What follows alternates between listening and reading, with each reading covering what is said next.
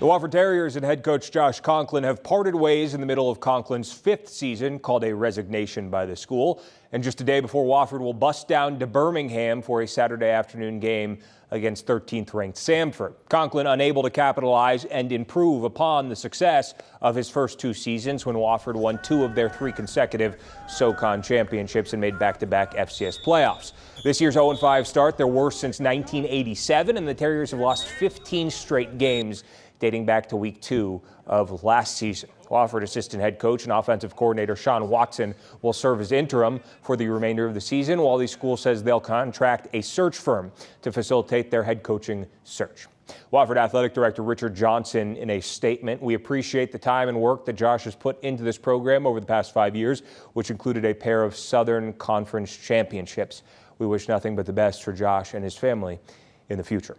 Conklin's vision of overhauling their offensive identity from the run-heavy triple option that defined the Mike Ayers era to a pro-style spread attack had yet to take flight. Through 5 games this season, Wofford last in all of the FCS in points scored per game and 118th out of 123 in yards per game, while their 5 losses have come by an average of just under 23 points per game.